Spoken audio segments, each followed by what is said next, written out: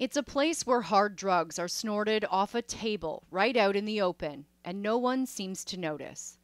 Where fishing lines pass drugs from cell to cell, and a correctional officer steps over it. A place where the smell of pot and crack cocaine fills the air, where inmates run the range, brew their own alcohol, and have access to virtually any drug. Once you're in there, you know what I mean? Anything to alter your mind. The Barton Street Jail in Hamilton. It's where 8 men died in custody. Louis Unelli, William Atchison, Trevor Burke, Marty Teichholitz, Stephen Neeson, David Gillen, Julian Walton, and Peter McNellis. The deaths are shocking, the details difficult for their families to relive, but they did, during a rare super inquest that lasted 6 weeks. This is my brother, and he's gone. It was May 2014, around lunchtime, when Marty Teichholitz sat at a table with his cellmate Paul Lutran in the common room, packing and unpacking drugs. I was in cell 11. Looking out, I saw a lot of whitish beige powder, and I also saw crack cocaine on the table as well, in a couple of different packages. In this interview to police, former inmate Sean Coyne said soon after the smell of marijuana, then crack cocaine, wafted through the air. These 2 men were really messed up. They were really high. But when they were caught by a correctional officer with these packages of drugs, Lutran hid 2 in his rectum and Teichholitz flushed the other. Incredibly, they were allowed to stay in the same cell. A security video later shows Marty Teichholitz snorting drugs off a table. How it's possible, or why they're not getting caught or stopped, because it's plain view. But no one noticed, because no one is actively watching the security camera feed. By dinner time, the 2 men were found passed out in their cell. Teichholitz was revived by naloxone and sent to hospital, a doctor saying he should be monitored and brought back if any symptoms return. When he arrived back here at the jail, there should have been a nurse on duty, but he wasn't seen by one. He was taken straight to segregation. He wasn't put on an official head watch where he would have been woken up every hour, and it's not clear what was communicated to jail staff. This grainy video shows the 38-year-old in his segregation cell that night, where he was heard snoring loudly and speaking gibberish. It was just before 7 in the morning when a nurse finally checked on him. He sat up, and I took his blood pressure, which was very low, but it was still there, and his pulse was also low and was there. But 2 hours later, he was blue, with a weak pulse. He never regained consciousness. And his family will never understand why there was such a communication breakdown. You see somebody has low blood pressure. You're aware of what happened to them the day before.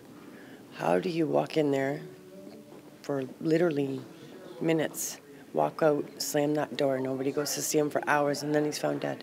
49 pills, including opioids, heroin, and marijuana, were found on Marty Teichholitz when he died. The inquest giving a rare glimpse behind the razor wire and the metal bars, a look at the disturbing reality inside these walls. Look closely, and you can see a white string thrown under one cell door to another, then a hand pointing down at the string, a towel dragging it inside. It's called fishing, and it's how inmates pass drugs back and forth. The security footage shows drugs being passed freely around the night before 42-year-old Bill Atchison died of a heroin overdose in September 2012. At one point, a guard seems to deliberately step over the line while doing rounds. Atchison was found lying on the floor of his cell. He overdosed while correctional officers were on strike, and shifts were being filled by managers and volunteers who hadn't worked corrections in the Barton jail before. In many of these deaths, the evidence showed blatant drug trafficking and use. All right, Mom. Bye. Okay. Love you. Love you. Bye. Bye. When 44-year-old Stephen Neeson overdosed in February 2015, the jail was in the middle of a 4-day lockdown after a pair of nail clippers went missing. Inmates were locked up, 3 to a cell meant for 2, and they were frustrated. The toilets were backed up, and the cell door hatches were opened to help air out the cells. but that also allowed inmates to fish for packages. When Neeson was found dead, these pills were found in his cell.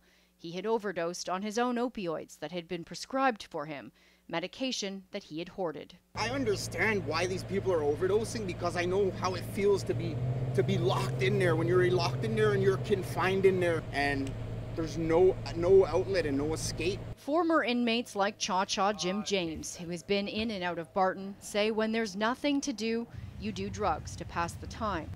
There's no gym because there aren't any recreation officers, no programs, and almost no fresh air, but plenty of drugs. I considered the place to be a drugstore. If you wanted it, you could get it in there. Fentanyl, powdered methadone, hydromorphone, cocaine, heroin, marijuana. These are just some of the drugs that easily make their way inside Barton. Some inmates are actually mules. This letter found inside the jail talks about an inmate intentionally getting arrested to smuggle drugs inside. Full-body X-ray scanners like this were installed at the end of 2016 to try to catch contraband hidden inside body cavities. The Community Safety and Correctional Services Minister insists the body scanner have made a significant difference and impact positively in reducing the contraband. But drugs keep getting in and inmates keep overdosing because the inquest heard that correctional officers don't know what they're looking for. So our staff need to be trained to understand what they're seeing in those images so they can stop those drugs from being brought in. And even when they know someone is hiding drugs, there are limits. Like when Paul Lutran, Marty Teichelitz's cellmate, hid the drugs he was caught with in his rectum.